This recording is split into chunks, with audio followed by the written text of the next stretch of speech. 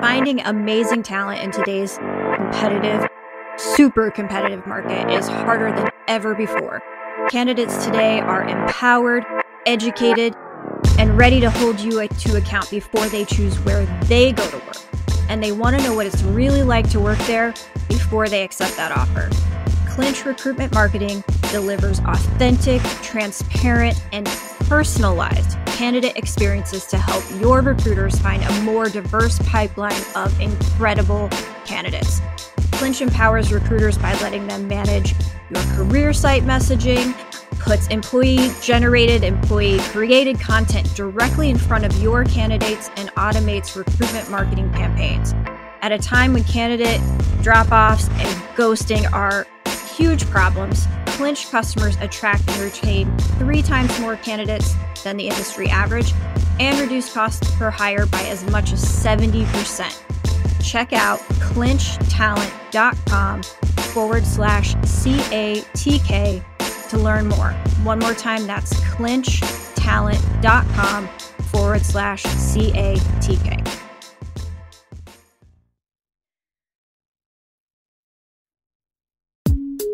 We've been about this work: diversity, equity, inclusion, belonging, shared through the voices of a white woman and a black man. We bring lived experiences. We have pursued D&I progress for most of our professional lives. We use Crazy and the King to cover news, tips from colleagues, and host incredible guests. Listeners, count on Julie and I to transparently drive the conversation. We thank you for rocking with us. Check it. Julie, kick off the show. Welcome to Crazy and the King, summer 2022. Looking good, feeling good. You know, let me just say this to you. This is getting ready to be a little bit of a brag. I just want you to know that given the fact that we have spent the last 2+ years in hibernation, in COVID, pandemic posture, my posture absolutely was impacted, but I have slimmed down a little bit. I don't know if I'm beach ready, but let me just say that my posture is a little bit different as we are ending the summer, and I feel good about that. And part of the reason why I feel good is because earlier in the summer, I absolutely went and did my checkup. So for all of the men that are out there, make sure you get your annual checkup in. Stop being afraid of going to the doctor. Do the things that the doctor does or ask that you do, but make sure you feel better. Listen, I'm not trying to be, in a GQ magazine, although I look incredibly good in a suit. That's not why I'm doing it. I just want to feel good, and I feel good about myself and the summer. How about you, Jay? Yeah, no, I'm loving life right now. And I will say, because I can see you on camera every week and our listeners can't, you have slimmed down substantially. You're always rocking a good suit. But I can tell you're taking better care of yourself. And I'm going to put what you just said on record and play it for my husband like 6 times a year. So he also... Just six. Okay. And he's a former drill sergeant. For those that don't know, Chad is a former drill sergeant. So he always stays fit. And he even gets mad when he hears that you went and snuck off and went to McDonald's and stuff. He does. I get so much shit. I'm like, hey, you don't need to listen to this week's episode, babe. And he always knows why. Hey, so tell me something, Jay. Are you an Apple or Android type of gal? So much to the chagrin of my husband, still, I am an Apple user, except for my computer. Everything else is Apple.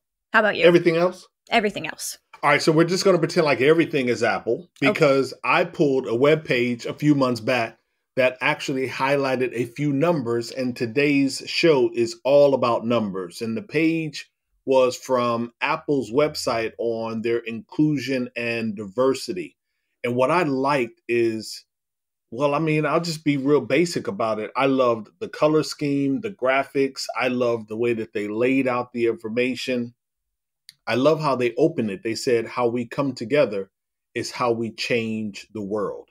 How we come together is how we change the world. And one of the things that stood out for me was just the way that they broke down the numbers. Like, did you take a peek at the page on Yeah. your non-Apple computer device?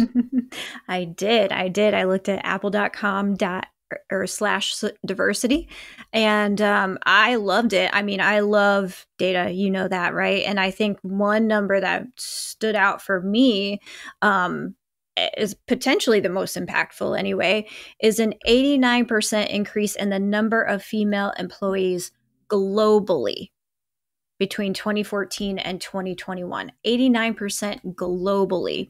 And when we talk about the fact that women move economies, that's pretty amazing. Yeah, you're absolutely right. And the page, just for our listeners, and again, you'll have a chance to click on it when you look down in the show notes. And Julie actually mentioned the URL a moment ago. But the numbers are as of December of 2021. So even though they're almost a year old, they're still pretty relevant and they are accurate. And what we did see, like Julie said, was an increase or a lift in representation in women, Black and brown employees. But what we continue to see whenever these numbers come out is a failure to highlight how we are doing in terms of people with disabilities. Yeah. And I got to admit to you, Jay, you know, as much as I love Apple products and, you know, many of my friends, family also feel the same about their products, the organization, and they don't do this blindly. We certainly have some critique of Apple as an organization. But as it relates to this specific piece, this URL, I was disappointed to not see a breakdown of people with disabilities in any of the categories. Yeah, and I think what you see here, we've talked about this with Microsoft before, and Microsoft is doing an exceptional job. And I would say Apple, especially from an iPhone perspective, is doing an exceptional job of thinking about their consumers and the way that we use and need accessible technology. I don't know if I watch TikTok videos on like Apple hacks, and they're almost always, or iPhone hacks, they're almost always accessibility tricks. People are using them because they're good for all of us, but they were built with the intention of providing more accessibility. And what we see here, as we see every time we do a sort of an employer brand assessment for a company around talent with disabilities, is you talk about people with disabilities as your consumers or as the charitable community that you give to. And we entirely skip over the conversation about the talent that we bring to your workforce every single day, right? We know that a quarter of women under the age of 50 have a disability. We know that 70% of them are hidden. We know that Black and brown employees have disabilities, and a good portion of those are going to be hidden. And until we start to shift that conversation, that is a talent value proposition, companies will always forget us. And I don't think that this is, I want to go with this is not intentional, but the longer it goes and the more I have to say it, until we see representation for people with disabilities on your fucking inclusion and diversity pages and what you report out and what you share and part of your talent acquisition strategy, what you do from a consumer perspective, it just isn't good enough. It's not good enough. I want to see, as an Apple product purchaser and owner and devotee, seeing them understanding that I have a value beyond my dollar.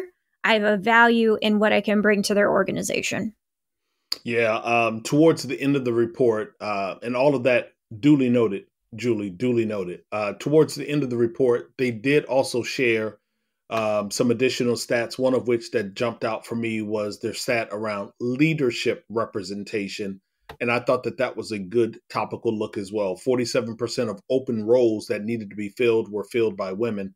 34% of open R&D roles, leadership roles, were filled by women globally. And then the last number that I'll put out, 59% of open leadership roles filled by women from underrepresented communities here in the United States. And so, again, I give them a solid B, maybe even a B plus-ish, if you will, because I appreciated a bit more granularity in their numbers. You know, they actually went back and they put a sliding scale which shows you how they've progressed over the last 7 years, which reminds me, Julie, the fact that they put that graph down at the bottom from 2014 or so up until now. Think critically. It was Pinterest in 2013 that released the first sort of representation report. And that's kind of what kicked off this conversation around diversity and inclusion in Silicon Valley, in the tech community. And so the fact that Apple went back and put up their numbers from 2014, 15, 16, all the way up until now, it says two things. Number one, listen clearly, that they've always had the data. And that most of these organizations have the data. And the fact that they are unwilling to share it is plausible deniability. Yep. So I want you as a listener to know that if Apple can show you the data for almost the last decade, every other organization is probably in the same boat. That's number one. And number two, if your organization is not able to share the data, then you need to challenge them to do a better job of capturing it. Yes, absolutely. And I'm so excited because our guest today is going to tell us why they have that data and why it's so important and how we're having these transparency conversations now. So let's jump to a quick commercial break and then welcome our guest, Judy Julius. Torin, let's face it, it's a candidate's market right now. Gone are the days when job seekers would accept a suboptimal experience just to get their foot in the door. This means that talent acquisition teams are managing more fast-paced, complex functions than ever before. Finding and communicating with the right candidates while providing a top-notch candidate experience is essential at every step in the hiring journey. Yeah, Julie, but JobBite actually can help, and they provide an award-winning talent acquisition suite which encompasses every stage of the hiring process. There's a TA framework plan for your company's growth. There's services to automate processes and help recruiters hire the best talent more efficiently. And you can learn more about that and so much more at jobbite.com/CATK. Real quick, jobbite.com/CATK. All of us have unconscious biases, but you're not alone when it comes to disrupting them. Talvista combines humanity with technology to help you make consciously inclusive decisions at every point in your hiring process. Their optimized job descriptions, redacted resume reviews, and structured interviews augment your decision-making by layering a layer of conscious inclusion. Talvista's tools are 100% research-based and avoid the bias inherent in pure AI tools. Get the best of both worlds by combining humanity and technology. Check them out at talvista.com/pod.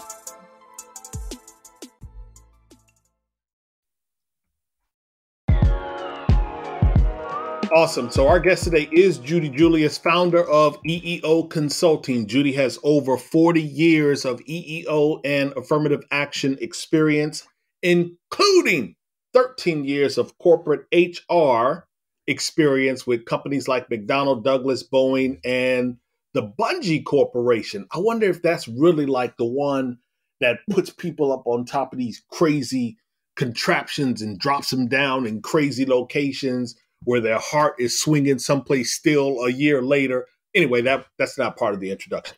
This allows her to bring a practical approach to the preparation of AAP, or affirmative action planning. Judy, welcome to Crazy and the King. Thank you. Thank you. I've got my latte here. I grabbed my latte, make sure I was ready to go for this conversation. It's all good. All right, so wait a minute. Is it really the Bungie Corporation? Is that the one? It is not. It is Bungie with a hard G. All right. Bungie. Okay, tell us about Bungie. Bungie is one of the largest privately held companies in the United States. I joined them when they moved from New York to St. Louis as far as their headquarters. I'm located here in St. Louis. And they have grain elevators throughout the country, and they have food processing plants throughout the country. So Bunge is into food.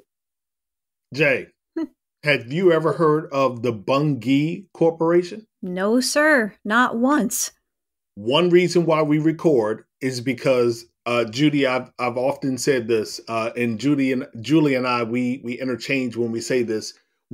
Part of our recording is historic. You know, we get to capture history and the footprints of how we've walked through certain years. And when we go back and listen, you know, in addition to our being critical of how we might have sounded 4 years ago to now, but it's a reference point for us, and we're always learning. And thank you for that introduction to the show. So a lot of our listeners are in their own way, Judy, they're focused on creating systemic change regarding D&I, DEIB, IND, or whichever acronym they are using inside of their organization. They're focused on creating systemic change. So let's just start at the very basics. When I say AAP or an affirmative action plan, and there may be a couple of the very basic questions, because Julie and I have not had this conversation before. What is an affirmative action plan? So an affirmative action, you said you like numbers, you said you like data, right? So an affirmative action program is all about data. It is all about collecting data on hires, promotions, terminations, on women, on minorities, on people with disabilities, and protected veterans. It is all data driven, and it is really an internal audit. Now, there are regulations that guide affirmative action programs, and those are put out by the Office of Federal Contract Compliance Programs. So in order to have an AAP, you need to be a federal contractor or a subcontractor. And so there are regulations, Executive Order 11246, the Vietnam Era Veterans Readjustment Act as amended, and the Rehab Act, which was out a lot sooner than ADA. So all of those regulations are what we follow when we put together an affirmative action program. One of the things that we measure is how is the company doing in terms of females and minorities compared to where they recruit. So do they have parity in terms of females and minorities, say for management or professionals or technicians, craft workers? It gets very detailed, and you can get, depending on what your jobs are, there's data out there that matches up with the jobs that you fill, and you calculate your own availability analysis to determine how many women and minorities are out there. And then you look at your workforce to see if there is parity or not. And if there's not, then you set some goals and try to reach those goals and have good faith efforts in place to try to reach those goals in the next year. All right. First Crazy and the King fastball. This is going to be a fastball, not a curveball. Okay. Or maybe a curveball and not a fastball. I'm ready. And I'm literally doing this on the fly. I'm not trying to be the word police.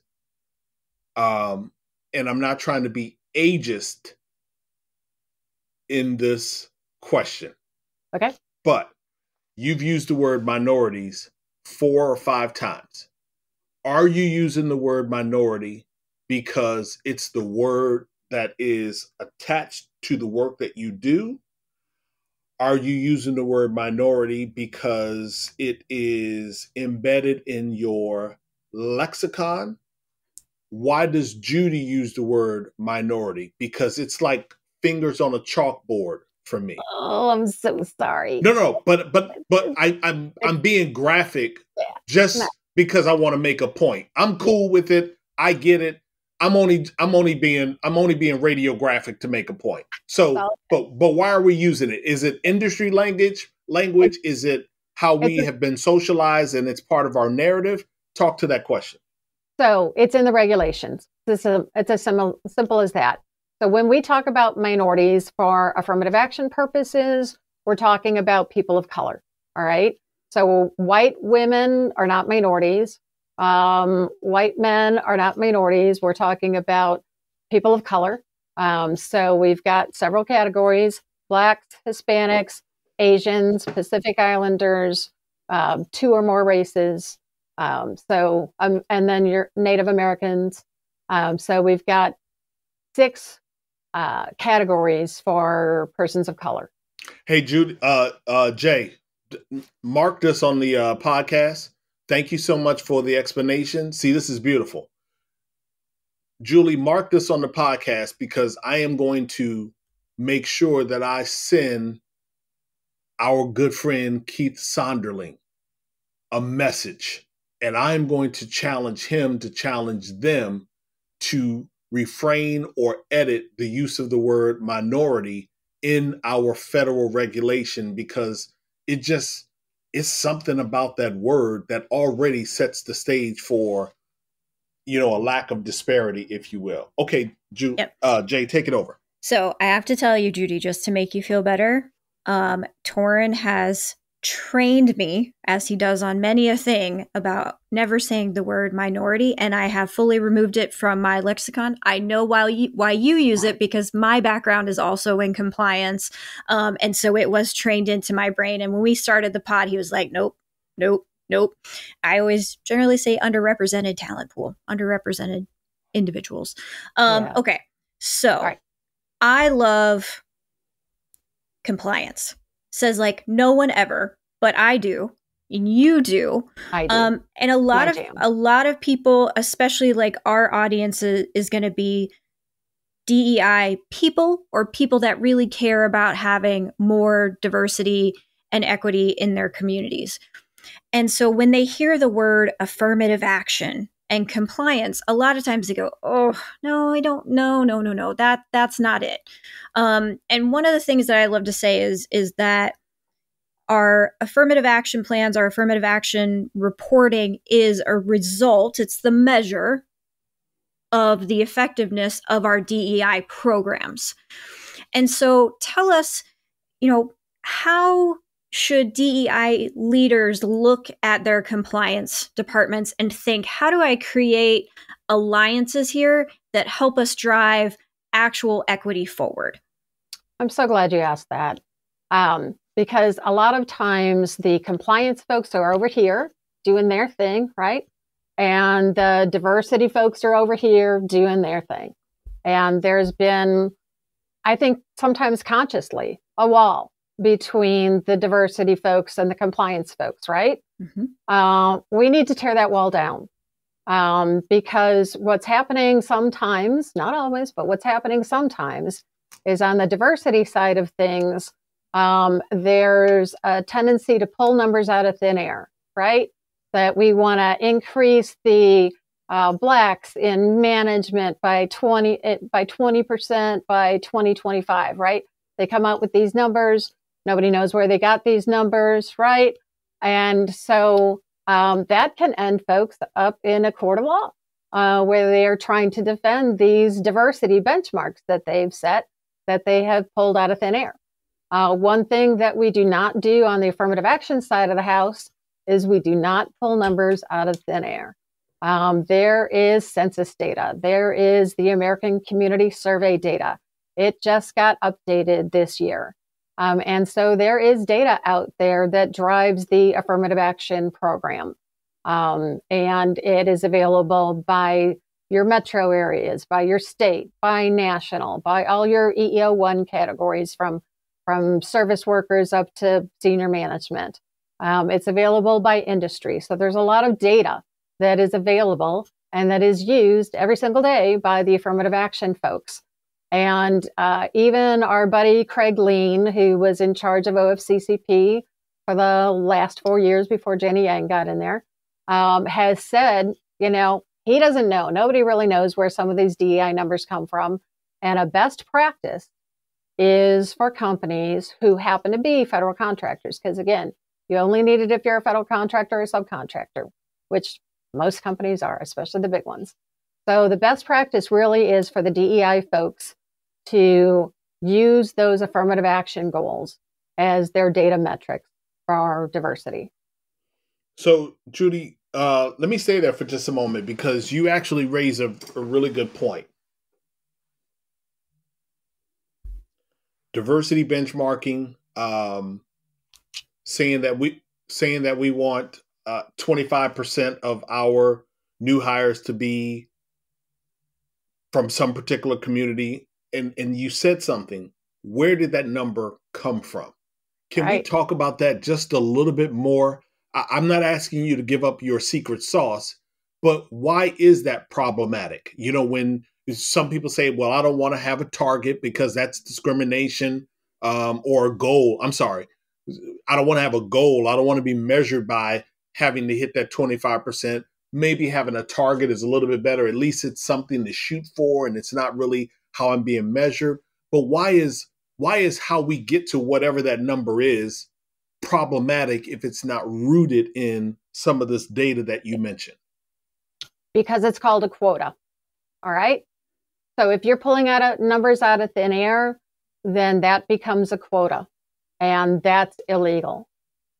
So you've got to be very careful to not set up programs that have quotas, because that will land you in a court of law trying to defend those quotas. That's why the Affirmative Action Program is never based on quotas. It is always based on data, based on what the best data that's available.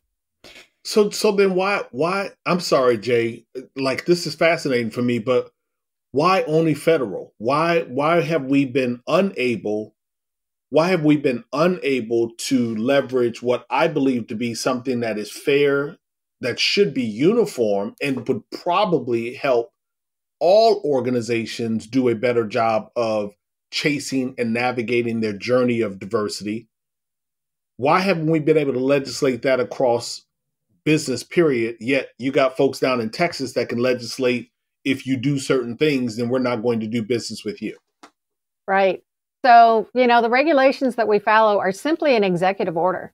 They're an executive order that was signed by the president in 1965. All right. So another president can come in and rescind that. So there's that. But in the meantime, so hopefully that doesn't happen, because I've got a few more years till I retire. All right. I got to keep doing this shit for a few more years until I retire. But in the meantime, there is no reason why the diversity folks can't use the data. I think sometimes they don't know that it's out there. And sometimes it's because those functions have been siloed. You've got your diversity folks over here. You've got your compliance folks over here. They don't talk to each other. They don't have lunch together. They don't have beers together. So, get those two folks together and, use the tools that we have on the affirmative action side. There is so much data, and I see so much positive change when we can really deliver the data to our HR folks and the CEOs in a way that tells them what they're doing well and where they need to focus, whether it's on internal development, whether it's on casting a bigger net, whether it's on high turnover, whether it's on opening their eyes to hiring people with disabilities and how that's great for their workforce, or really engaging with not just the vets, but their spouses. When we can have good conversations that are data driven and get that information to the CEOs and to the diversity side of the house, then we can move the ball forward. See, and this is what I love. A few months ago, Torin, you and I had a discussion on a piece that Tim Sackett put out. And he said, DEIB people aren't driving change because they're too worried about what to do for the taco bar. You remember that? And this is what's so interesting, because the reason this data is collected is because of Executive Order 11246. And that has created the stage, I think personally, for why we're here today as DEIB leaders. Because back in the 60s, I think, right, or 70s, that was signed, and federal contractors and subcontractors, and let me reiterate, the the US government is the biggest buyer of goods and services on the planet. So Pepsi is a federal contractor. Apple is a federal contractor. Everybody is a prime or a subcontractor.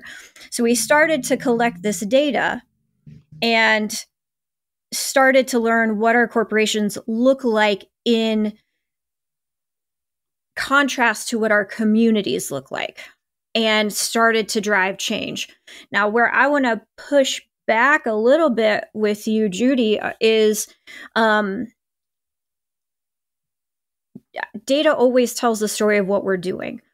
What I don't want, and probably my biggest pet peeve with compliance and with sort of DEI programs in general, is that, like, I don't want to get reliant on the utilization or on the community data in a way that it gives companies an out. I'm sorry, I can't hire female managers in Columbus, Indiana, because there just aren't, according to the census data. Okay, there aren't right now, but you are still, as a company, doing business with the federal government. You have the honor and the privilege to do business with the federal government. You need to start creating proactive talent pipelines so that you can't hire female managers in Columbus, Indiana right now. But if you start building programs and you start building and investing in your communities to build talent, then you can do that. And I think too often when and not you, but too often when I talk to compliance folks, they're like, don't exist, can't do it. And to me, what compliance folks should be saying is, doesn't exist right now. How do we go build it? And Exactly. that's where D&I and compliance can come together to say, it's not an excuse to not have people in roles. It is our responsibility to figure out how we get there. And Right. too often, whenever we start a new big sort of program with a company, the compliance people come in, they have a freak out. I tell them that everything's going to be okay, because it always is. We've got our clients through multiple audits. And then they start to understand how valuable this is to them. And the DEI people, I think, are just still in the infancy of understanding how important you are to us. Yeah. I'm so glad you're talking about investing in the community, because, that's really where it is. When I got my start at McDonnell Douglas, right? McDonnell Douglas was one of the first companies to have APs. And they had internships and they had co-ops, and I was one of the co-ops. And so they got women and people of color into jobs, getting training for on-the-job experience, paid internships, not any of this bullshit with free internships. Quit that. Quit having free internships. You want these folks to learn how to do things for you, pay them. So one of our clients last year asked me, what is the top thing that they can be doing to support affirmative action? My answer: invest in your inner city schools. Invest in your inner city schools. Put the money there. You got the money. Put it into the schools. I don't know how it works in other parts of the country, but in St. Louis, the schools are based on property taxes. It sucks. It's ridiculous. It needs to change. So the schools in the better neighborhoods are better. The schools in the the housing markets that are lower end have worse schools. We put in lotteries that was supposed to go to the schools. It has it. We should have the best schools in the world based on all this lottery money that's coming in, right? But we don't. So, invest in the schools, invest in apprenticeships. The baby boomers are all getting ready to retire, right? We're all getting ready to, we found that out with the pandemic. Mass resignations. Everybody's going, I'm not working at home. I'm not doing this anymore. This is bullshit. I'm out of here, right? I'm retiring. So have we had enough babies to replace all those folks? No, we have not. So we're going to have to use every tool in the toolbox to fill these jobs. And it's going to have to start with the middle schools and the high schools and the trade schools. And not everybody needs a degree. And EEOC and OFCCP are out there saying, quit putting your hat on this whole degree stuff, And I have a degree, so I get it. But the first thing that they asked me to do out of college was to write an affirmative action program. And they didn't teach me that in college, right?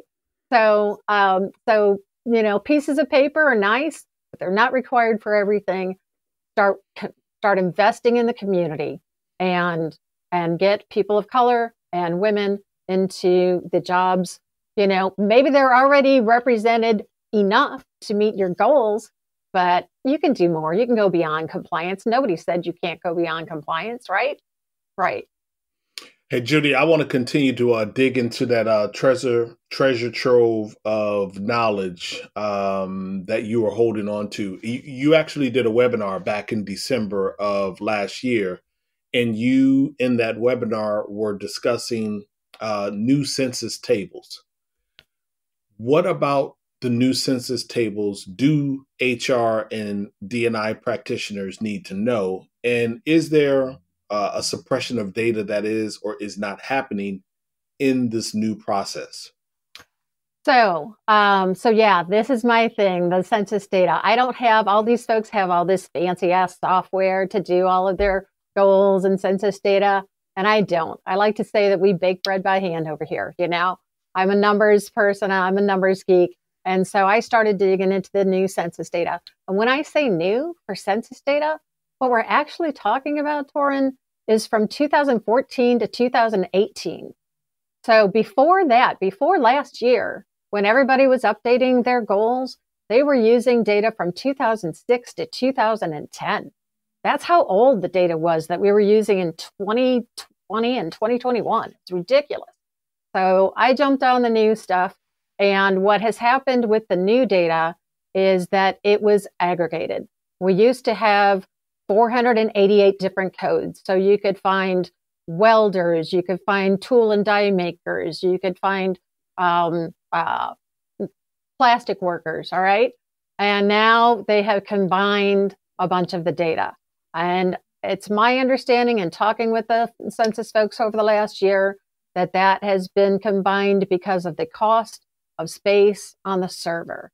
So it's ridiculous. It's ridiculous. So the worst example of combining data is combining flight attendants with pilots. What?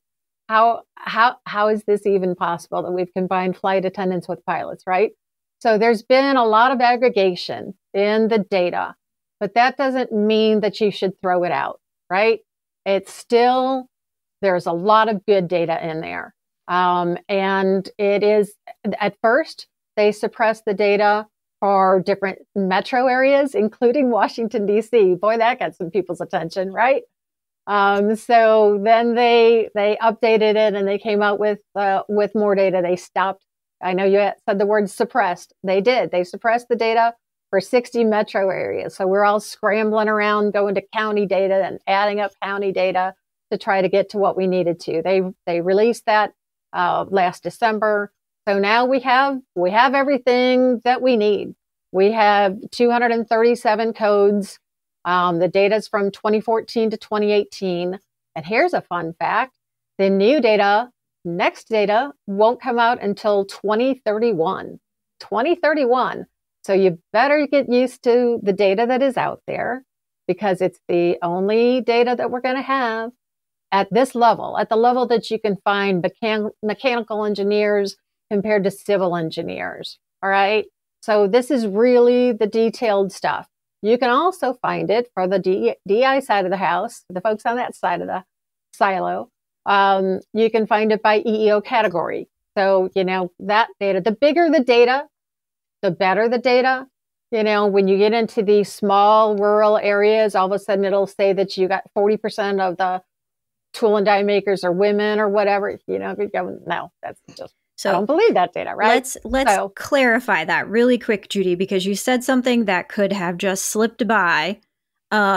So if I'm correct, they put job categories together, including pilots and flight attendants. So now when you as a practitioner are looking to see, does American Airlines, Delta, whatever, have enough female pilots? And is it reflective of the community of pilots together? it probably looks like there is, because flight attendants who are heavily female and pilots who are heavily male, massive pay scale difference are now one category. Is that right?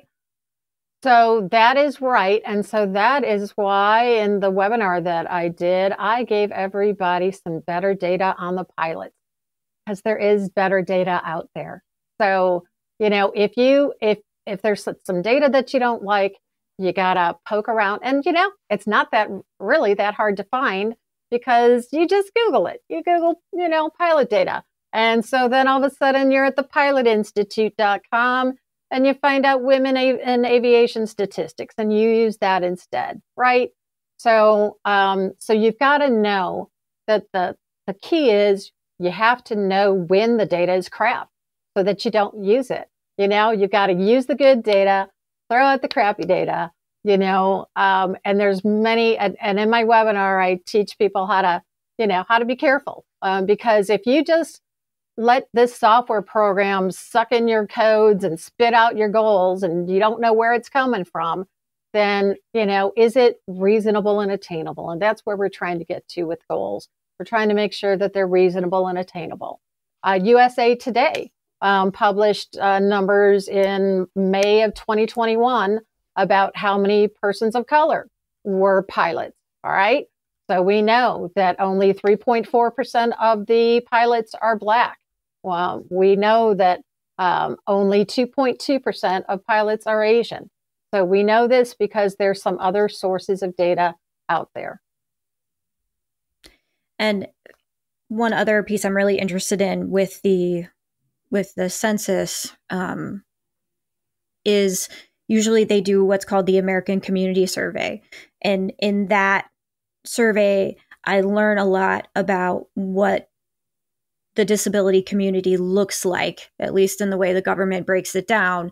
And we use that a lot in talking about how we get talent in the door and teaching people leaders about that. Is that going to come out this year? Is there going to be an American Community Survey for this census period? So as far as affirmative action programs go, those regulations changed in 2014, and the disability community really advocated for goals by job groups. So not an overall benchmark, because they don't want to be pigeonholed into some sheltered workshop kind of job, right? And they don't want to be pigeonholed into entry-level jobs. So what every affirmative action plan includes is a 7% goal at each level of the organization, from the top to the bottom, right? And so as you and I talked about the other day, what gets measured gets done, right? And so, the regs came out in 65, and we didn't start measuring the progress with people with disabilities or protected veterans until 2014.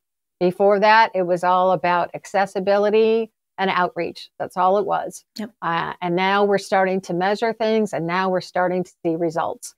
So there are other sources, and OFCCP has instructed companies on some other sources that they can use for that data locally.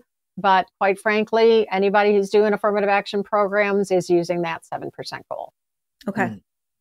Yeah. I mean, and some folks are blowing it away, Yeah.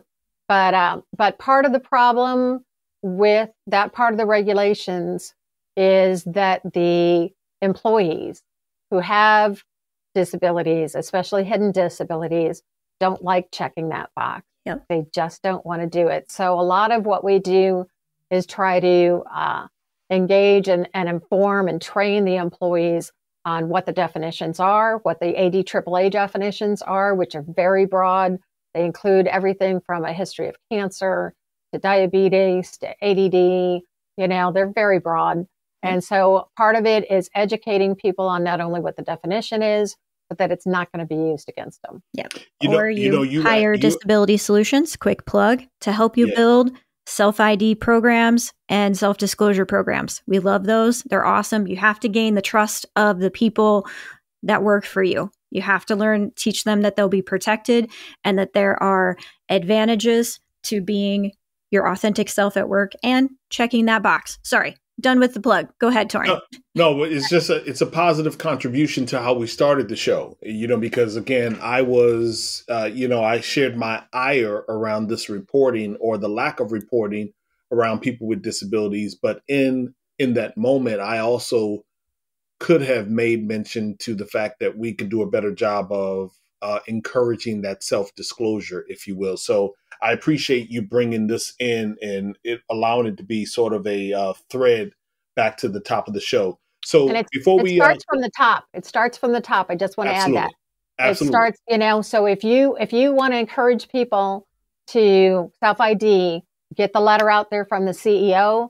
October is Disability Awareness Month. It's a great time to show support of these programs and, with some communication from the top. We've had employees who've written back to the CEO to say, I've never worked at a company that recognizes the importance of people with disabilities. My son has autism, and this is great to work at a company that really embraces all of us, with all of our abilities. So yeah, sorry.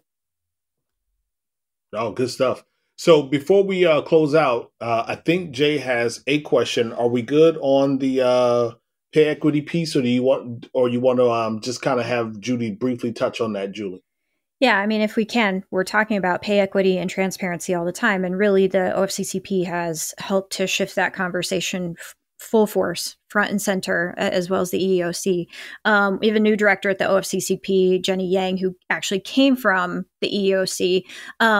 Where do you see OFCCP taking this critical issue of equity and transparency? So it's really interesting having Jenny over at OFCCP from EEOC. So here's a fun fact. EEOC in 2021 got $484 million for victims of discrimination. OFCCP in that same time frame got $26 million, only 5% of what the EEOC does. So now you got a new sheriff in town, right? You've got Jenny Yang over there from EEOC going, I know how to get money. I know how to get some things done. And one of the first directives, the first directive that she had put out was about pay equity and making sure that the federal contractors know that when you get an audit, that you're expected to show us your self-audit. An AAP is just a self-audit, right? And so you're supposed to show us your self-audit and quit saying that it's attorney-client privilege. We don't buy that bullshit anymore. So, we want to see what's going on. At the EOC with the annual reporting, the EO1 reports back in 2018, they collected compensation data that is being studied to see, the part about compensation, it's that it's hard to have a one-size-fits-all measurement, right? And so when they get this data, they don't always know what to do with it. So right now, the National Academy of Science is studying that data to see if it's going to give them false negatives or false positives on who has problems and who doesn't. So it's going to see, we got to kind of wait and see what Jenny does over here. I'm expecting her to be tough on pay, and about half of the money that they get right now in terms of settlements with federal contractors is around pay equity.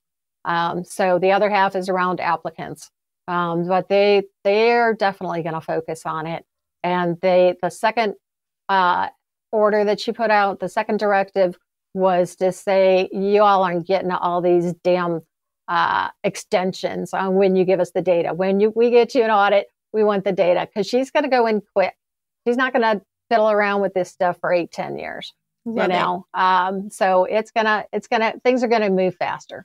Excellent. So it'll be interesting to see what Jenny does. So Judy Julius, you can check more or find Judy at eeo-consulting.net. Hit her website for tools and opportunities to have her help you construct a data narrative to drive forward your DEIB initiatives. Judy, thank you so much for joining us.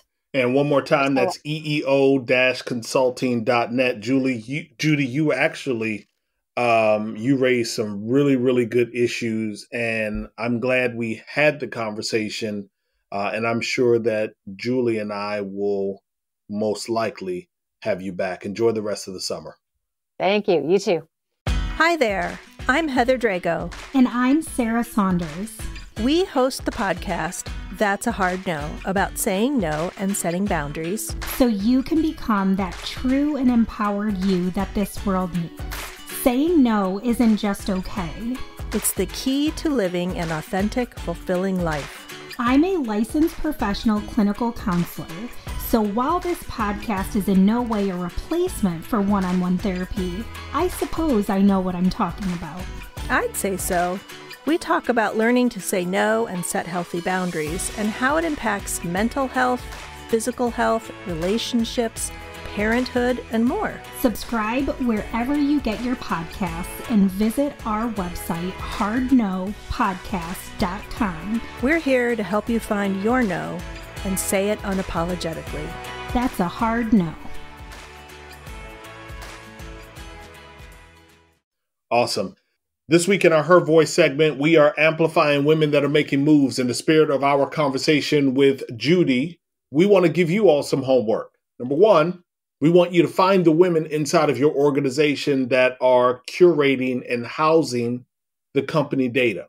Now, I'm not suggesting that men are not curating and housing it, but I want you to go have a conversation with the women that are curating and housing that data and just spend 10 minutes with them.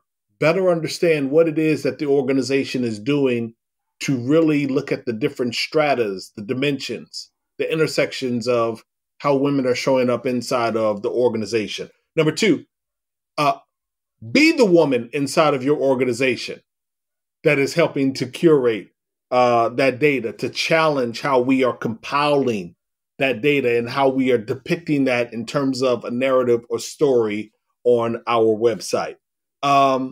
And then be the woman who supports other women inside of the organization. Other women and others that will remember the impact that you helped to make because we told different and better stories. Jay, you have any name drops? Nope. Just to Judy for joining us. That was a fantastic conversation. Thank you again. Our guest earlier this month was Mr. Chris DeSantis, author, speaker, and consultant. We talked about organizational behavior practices and the other focused approach, as well as his book. If you missed that episode and any other episode, remember you can always find them at crazyandtheking.com, and you can find Julie and I or listen to Julie and I on iTunes and Spotify and wherever else you can grab good podcasts. Listen, we want you to also find your voice, be a better human, build better culture, better workplaces, and better teams. For now, Jay and I are ghosts. See ya.